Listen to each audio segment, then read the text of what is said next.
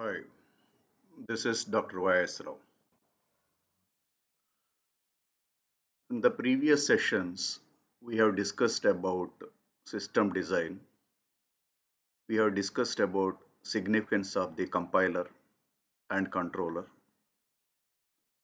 and we have experimented some real-time programming examples related to various data types and the syntax of any compiler. This session is about real-time signals and systems. Before we talk about the peripherals, before we talk about the interfacing of the sensors, before we implement the applications, we need to understand what is a signal, what is a system, and that too, what do you mean by real time? Indirectly, what we are saying is actually it is a data. When you convert anything from real world into a CPU, what it stores is a number.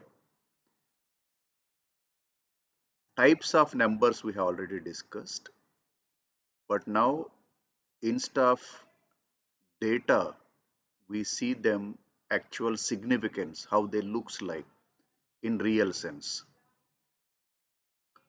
In short, I was always saying what is a mathematical expression for a given signal or system. How do you represent them? A mathematical equation. Can you write a mathematical equation for this? We do also conduct computation based on this. Forget about applications, forget about interfacing. Just take this Edu-Robo hardware setup, develop mathematical models. It is so important. Unnecessarily, we jump to the conclusions without understanding the concepts. So, this session is all about, though we have discussed about data, but let's understand what is a signal and what is a system. Though historically we have seen these are all mathematical subjects, but these mathematical subjects have become mathematical applications. For years, we talked about soft computing techniques. Today, they have emerged as a separate fields, soft computing itself. The reason is the amount of data, what is called big data, huge data, not kilobytes and megabytes, is a terabytes or maybe even more than that, petabytes and so on. So when the data is huge in size, computing the data, right, is a big challenge. And the applications of the data is where this all fields have emerged. So the domains today we have said artificial intelligence, and the subset is machine learning, then deep learning. There is another area we call data science, which talks about scientific methods, algorithms, and systems to extract the knowledge or insights from the big data. Then the subset is a data analysis, is all about processing of, inspecting, cleansing, transforming, and modeling of the data. And the subset is data analytics, discovery, interpretation, and communication of a meaningful patterns in data. And the subset is a data mining, is extracting the data.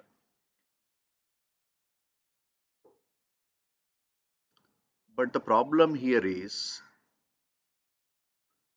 people think that data is given, data is there, And then we start applying these various algorithms. It is the most unfortunate thing. Data is not given, data is not there, data is generated in real time. Data has to process in real time. It's not just applying a algorithm on a given data. This will be another blunder otherwise.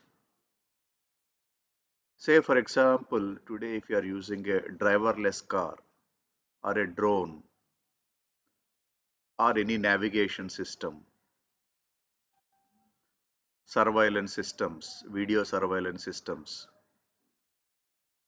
any system in our day to day life when we are using these systems, they are actually collecting the information from the real environment in real time, that is natural time. Second is when the data is acquiring, the data is not in the format of what a algorithm is going to process. It's a raw data.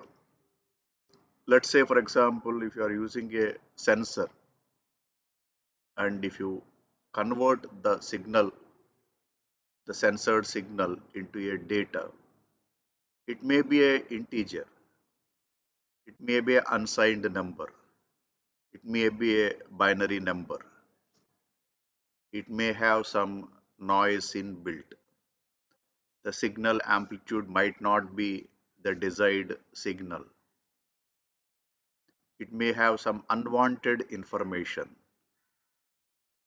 and so on. So the data when you acquire in real time, when you are driving a vehicle, when a missile guided system is scanning the images or a satellite systems, they're all acquiring the data from actual real environment. So assuming the real timeness, assuming the real signal is a problem. That's the reason why this course of the first layer of Internet of Things, that is perception layer. Perception layer is all about, or you can also say data link layer is all about sensing computation, right? The sensing has to be in real sense, not that data is given. So when your data itself is huge in size, this is where artificial intelligence comes into picture. It means creating a smart machines to mimic human behavior because human is naturally intelligent and is become intelligent because over a period of 20-25 years he has acquired the data, he is processing the data, accordingly he is making the judgment. So that amount of data, if a machine is processing in real time and taking a judgment, then we say artificially intelligent. So that's the reason why a big data in analysis, we also say artificial intelligence is the superset. Then comes to machine learning, which is a subset of artificial intelligence, which builds a model based on a training the data to make some predictions. So machine is evolving, machine is learning based on the models you have selected and you are training the data to do those kind of a predictions. Then the deep learning is a subset of machine learning, is a class of machine learning algorithms to solve some complex problems. They are you are unable to solve the problems in a simple set of equations. So probably you require a complex mathematical models.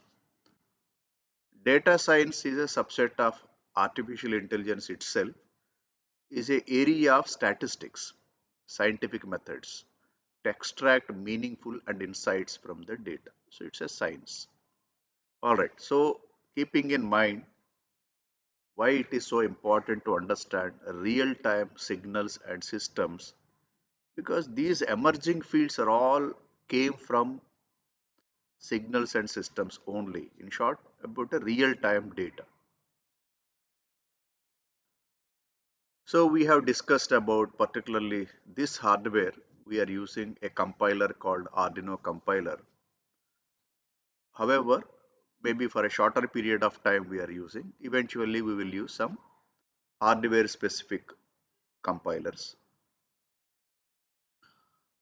So in this compiler, whenever you create a project means two loops. One is called void setup, another is called void loop. So by default, what we call is a sketch. Sketch consists of two functions. So void setup function is whatever you write here is executed only once, and the another function void loop, whatever you write here is executed in an infinite loop. Now it is your choice what do you want to put in void setup and what do you want to put in void loop. This is the structure of a Arduino compiler, what they believe. However, looking at their structure, you can still create your own functions. You can create your own service routines, multitasking environment, and build your own real-time scheduler. Generally speaking, void setup means the hardware initialization, data types, defining the variables. So we use such kind of a one-time executable code in the void setup. Since we started writing a program for a input output lines of a controller which is having only two states, either high state or low state. High state means here 3.3 volts, low state means 0 volts. So the syntax for using the digital input output lines is pin mode, means the behavior of the pin you are saying, right? The input or output means the direction of the data of the pin. Is it a taking inside the CPU or the CPU is giving to the outside world? Pin number means which pin. Probably the IC may be having 15 pins, 30 pins, 38 pins, and so on. So you need to mention for which pin you want to configure the behavior as an input or output. So that's the purpose of pin mode. Pin mode means the behavior. That is the, you can say, direction of the pin, whether it is an input or output. Let's say LED. LED is a output. Let's say switch. Switch is a input. Sensor is a input. Relay is a output, and so on. After configuring the direction of the pin, now you want to either write the data or read the data. So two possibilities from the pin. In case of a writing the data, again mention the which pin to which pin you want to write the data and what is the value you want to write. Again you have only two possibilities, either low state or a high state. The opposite case is you want to read the pin, digital read. Digital read means now here from outside world you want to take it inside the CPU like switch or a sensor. But digital read means only two possibilities, either low or high you can read it. So that's why define the variable name integer value and digital read. But out of that some 30 pins, which pin you want to read? So mention the which pin you want to read, pin number. So that is the input. So you can write a program saying that define the pin number, which pin you want to configure. Then in void setup, you configure that particular pin saying output. Then void loop digital write, again that pin high value you want to send. So instead of mentioning the pin number every time in the beginning of the program itself, you can mention LED pin means 13. What do you mean by 13? 30 means pin number. Out of 30 pins, which pin that you define here. So that entire program, you don't need to again and again repeat that number. The beginning of the program, if you initialize, simply you can use the name, the variable name. So this will initialize this 13th pin as output, and here it will write as a high state, means 3.3 volts will be applied. If you connect a LED in common cathode form, high state will forward bias the LED and LED will be on. That's the program. The another useful program which I have demonstrated in my previous session is serial communication. Whenever you want to transfer the data from the controller to some other system, either through USB or through Wi-Fi or through Bluetooth, whatever, the data is always transmitted serially. Though inside the CPU, the data may be 8-bit, 16-bit, 32-bit, and so on. But when it comes to outside the world, you want to transmit the data through one single pin. Let's say TXD, transmit data, or RXD, receive data, or both, transmit as well as receive. We call full duplex. So in any case, 16-bit, 32-bit, whatever may be the size of the data is transmitted one bit at a time. That is called serial communication. So you need to initialize it first, called serial begin. So when you want to transmit the data serially, say begin and in bracket with what speed, that is called baud rate, number of bits per second. With what rate you want to transmit the data, that number you mention in the bracket. But be careful, whatever is the number you specify here, same number should be specified at the other end. For example, if this CPU you configured as a transmitter, other end you configure as a receiver, then transmitter speed and receiver speed should be same.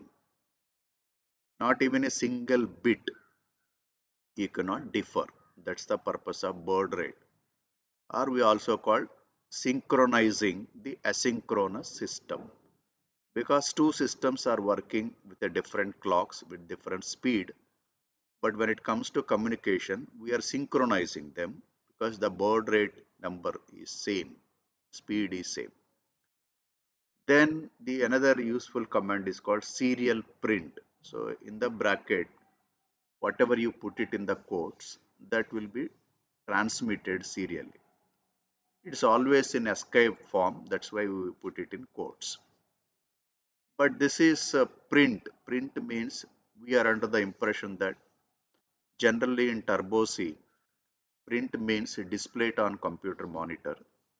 Scan means read from the computer keyboard. That is how your standard input output functions work in Turbo C. But in embedded C, generally serial as the name says, serial dot print means transmit the data serially. Serial dot scan means receive the data. Scan means read, sorry. Read means receive the data serially. If you want to verify whether serial communication is busy or free, you can use this command called serial dot available.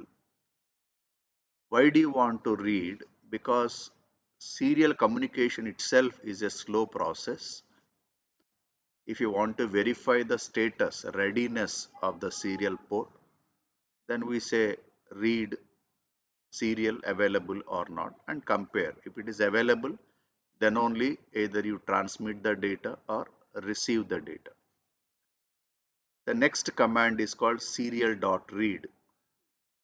which is exactly opposite to serial.print. In this case, we want to read the data from some other device and assign to some variable.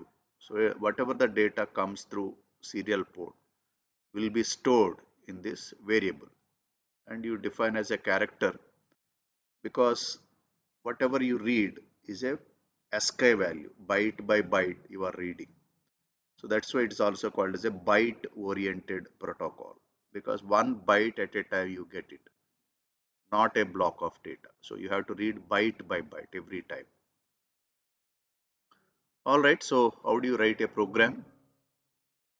In the void setup, you say serial begin because you are initializing the serial port with the speed of 9600 bits per second. That's your baud rate. And void loop, you want to display some message. So serial.print ln means every time next line, new line, so that it won't display on the same line. In the quotes, whatever you specify your string will be displayed on your computer monitor, means serially it will transmit. And the while loop, if you want to verify whether serial port is busy or available, you can read serial.available and check whether it's a 1 or 0. If it is ready, then you can read serial.read and assign to some variable. So this is for reading a character. This is for writing a character.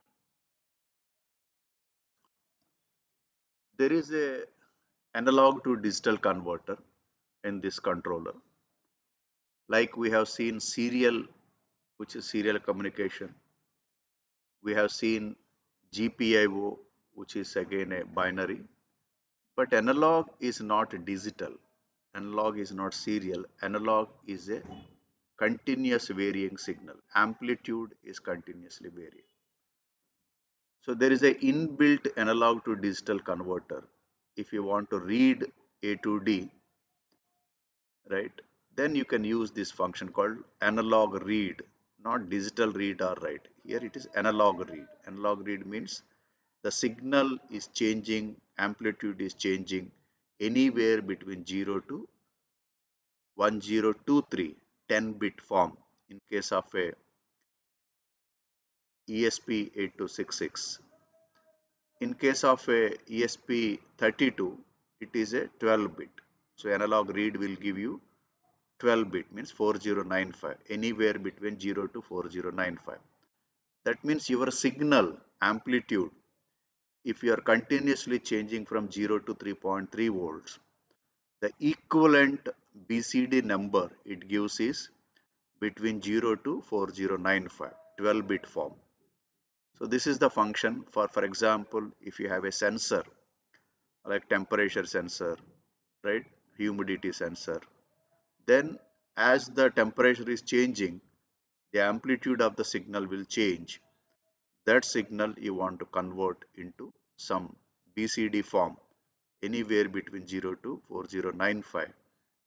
So connect it to A to D converter pin of the controller.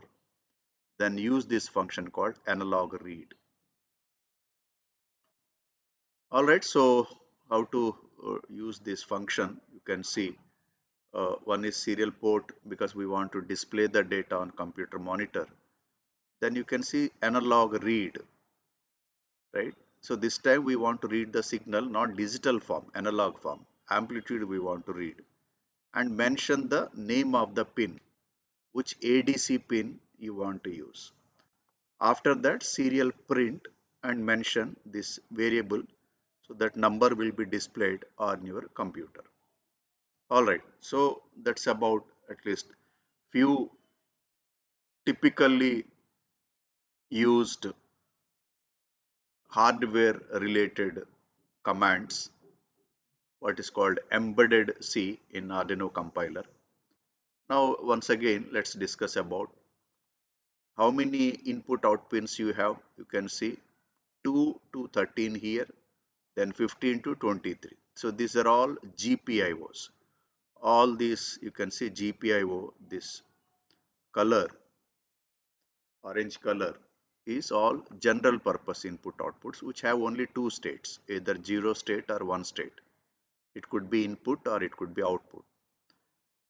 The same pin also behave like a analog pin. Which pins? You can see ADC 0, pin number 2 to 13 here, 18 to 20 here. They act as a also analog green color.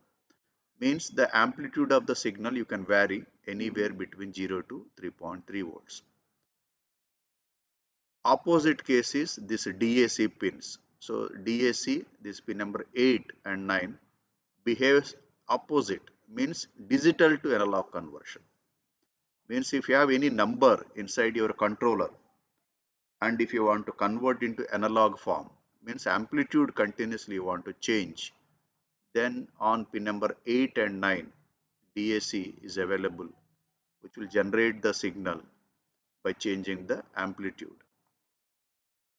Again, it's a 12-bit digital to analog and analog to digital converter.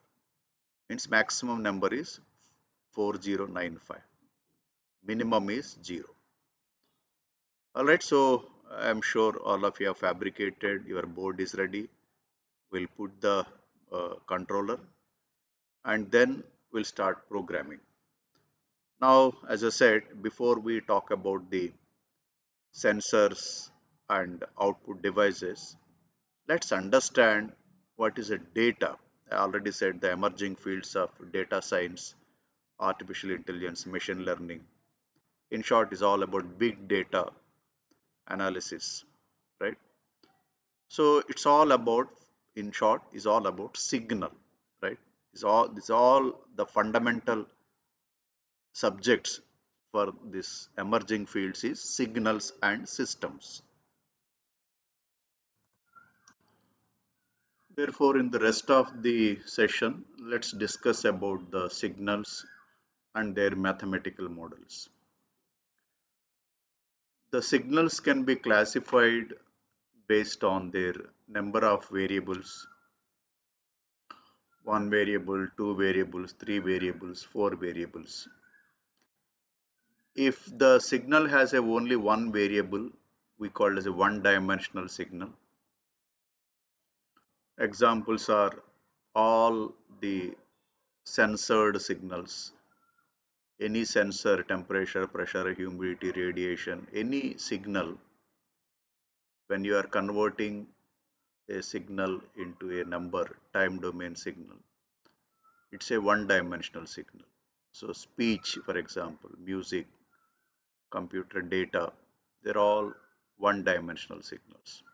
So in short, all sensors, transducers, when they convert physical parameter into electrical signal, it's a one-dimensional signal.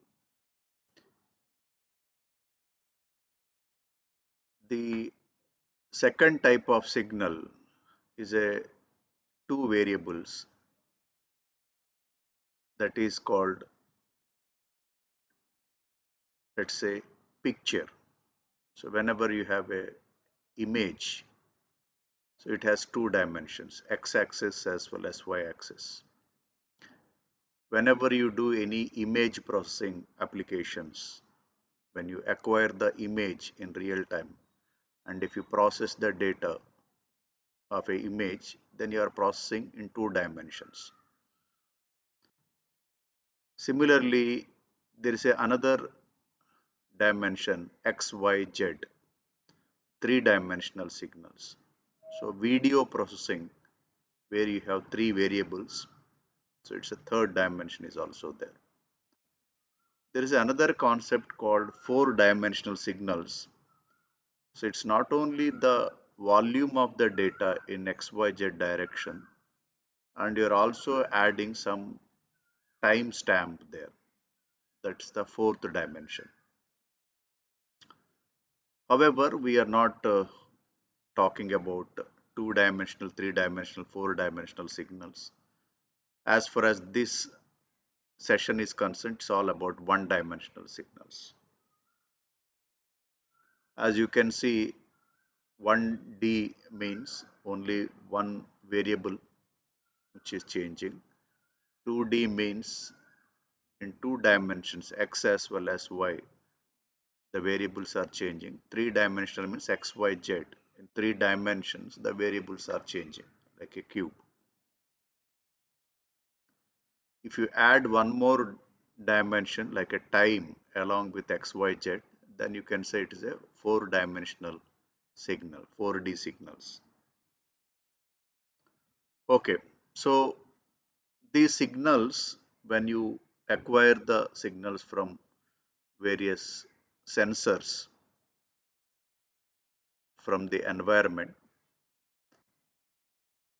you can classify them as a deterministic and random signals. Deterministic, as the name says, you can predict, right? You can you can represent a mathematical expression, and there is a expression exists between the input and output. So they are called deterministic. Periodic, almost periodic, modulated, pulse signals, signals with unlimited duration and unlimited energy. Random means non-stationary or stationary. Non-stationary are all biosignals, biological signals. They are random in nature, non-stationary. In stationary with uniform distribution, normal distribution, and other distributions. So let us see how we represent these signals by either deterministic or a random signals. We understand, looking at the applications of these Internet of Things, embedded systems, product developments. Even if you take one domain like a biosignals, they are again can be classified into 8 types of signals. The signals which are coming from a heart, we call as a cardiogram. The signals which are coming from muscles, muscle movement, called the myograms.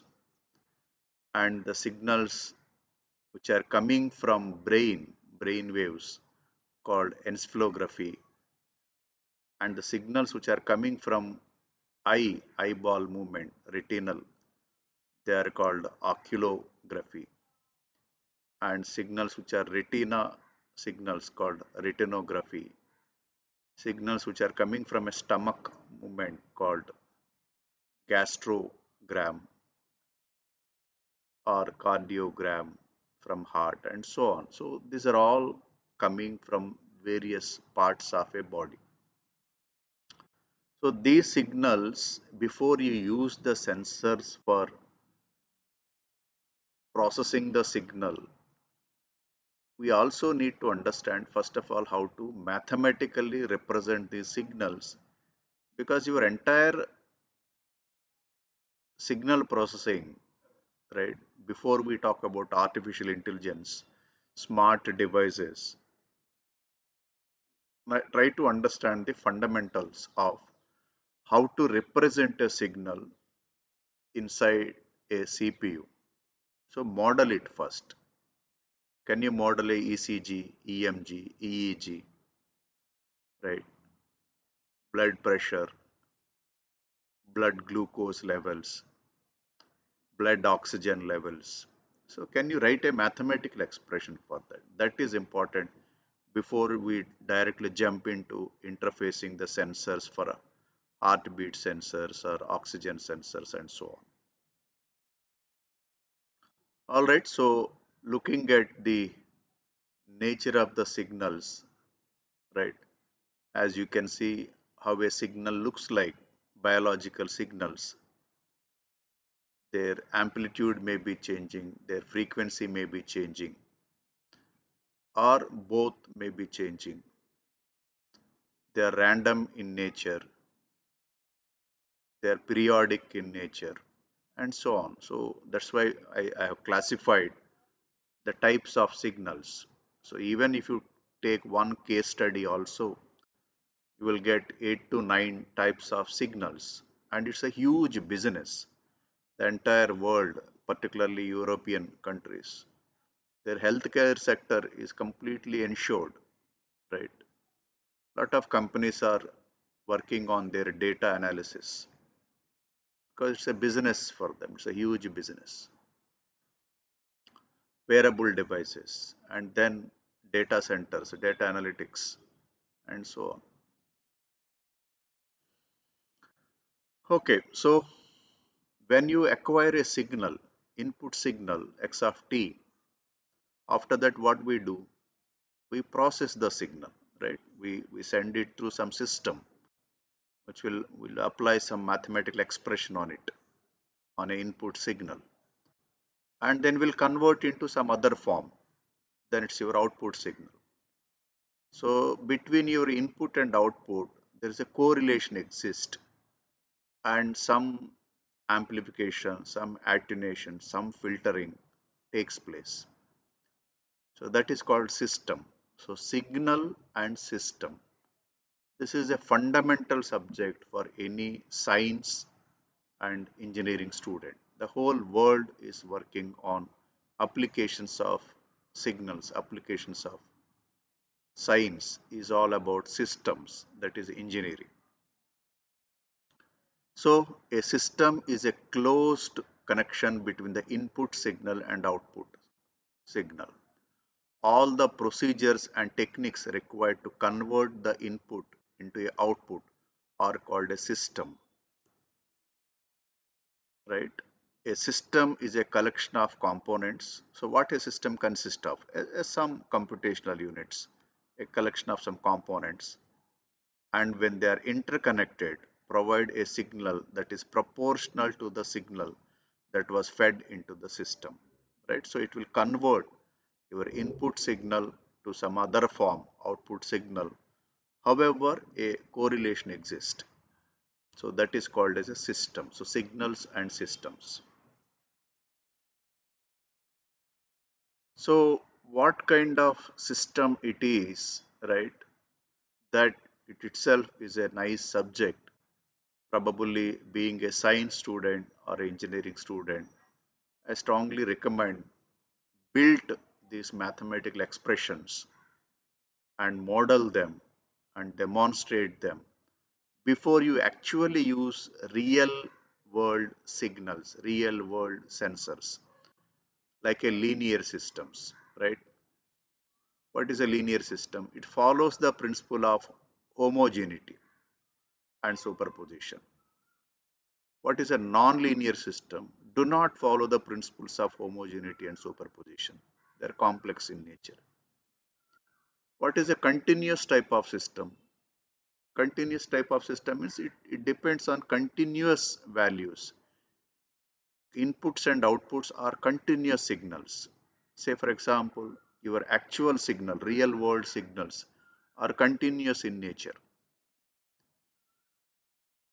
And for example, right now, if you speak something, that speech itself is continuous signal. And if you use an amplifier, not a digital amplifier, just a operational amplifier, transistor as an amplifier, then it is a continuous system. However, what is a discrete system? Discrete system means it depends on discrete values. That means your input and outputs are not continuous in nature. They are discrete, means samples. Means only few samples out of my continuous system I am only storing. Let's say for example I am speaking, but this speech is sampled by my computer, a CPU. There is a to D converter, analog to digital conversion. So based on my amount of memory, my samples are limited in the signal. Few samples I only am taking. So that means I am losing some information, some loss of signal is there. They are called discrete systems. So all digital systems, all microcontrollers, microprocessors, they're all called discrete systems. Continuous systems means transistors, operational amplifiers. They're all continuous because they're not sampling, they're processing the continuous signal. Invertible systems. Invertible system means they are planned in such a way to invert the signal of input to the output. However, input is equivalent to output, only thing is it is inverted. Non-invertible systems. A mechanism is present in such a way that the input cannot be inverted.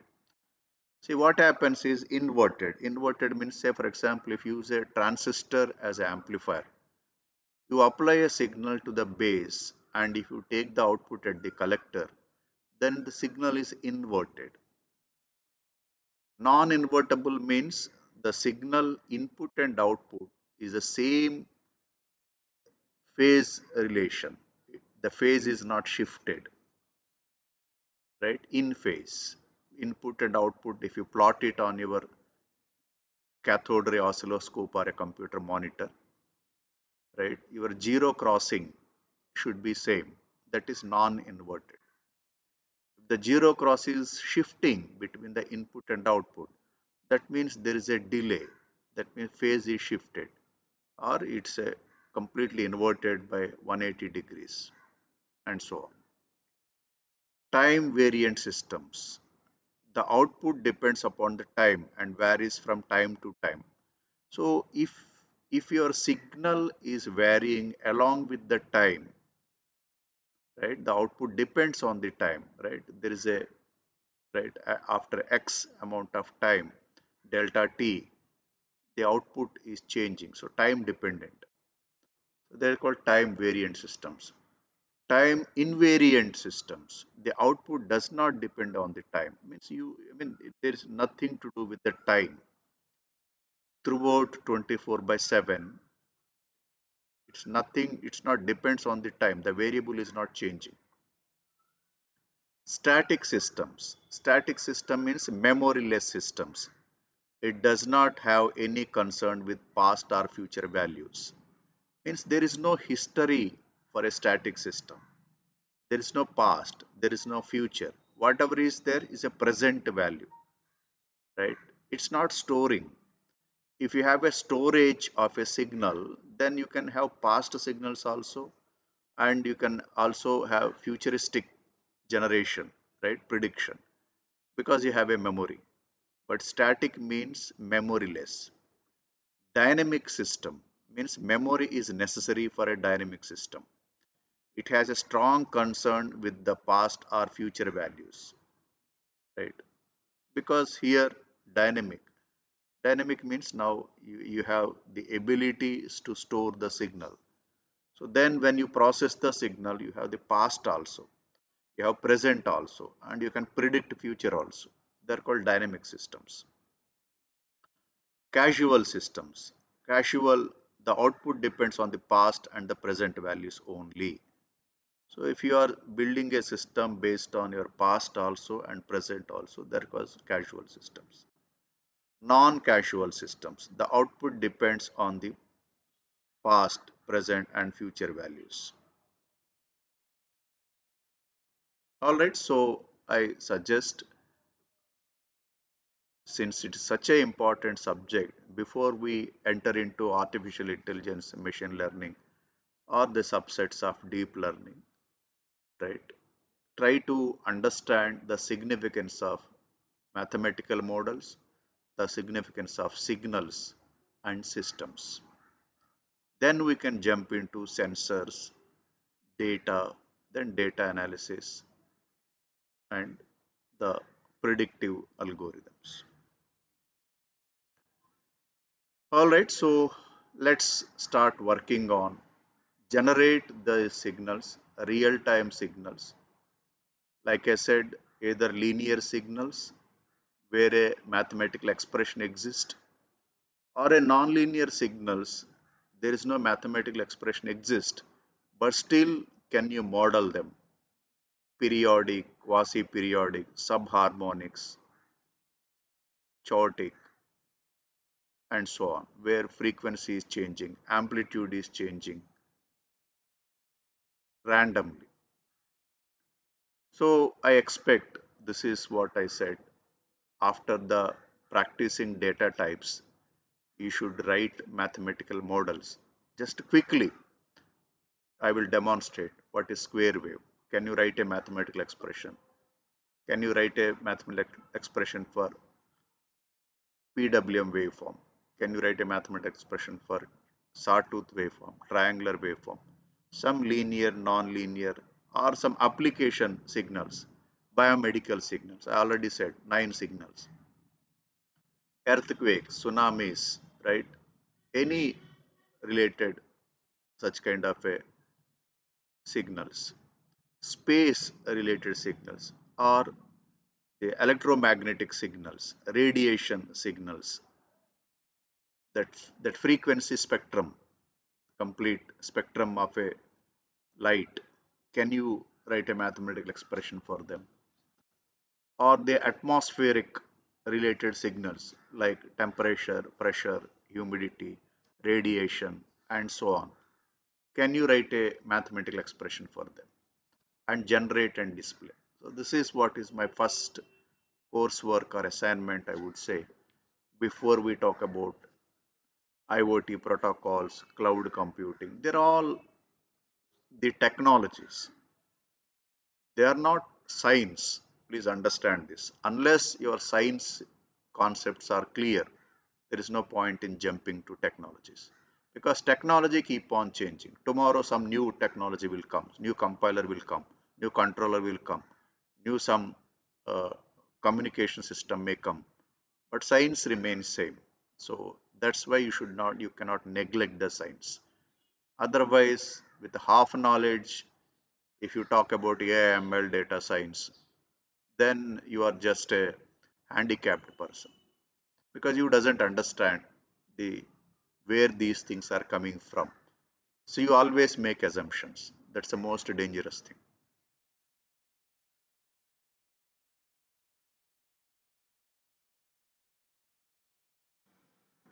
So let us write the mathematical models for various signals and systems, maybe a few case studies. You can understand there are n number of signals and systems just for basics to understand what is real time, what is the mathematically representing a signal, how they behave when you use different data types, and so on. So to begin with, let's see square wave.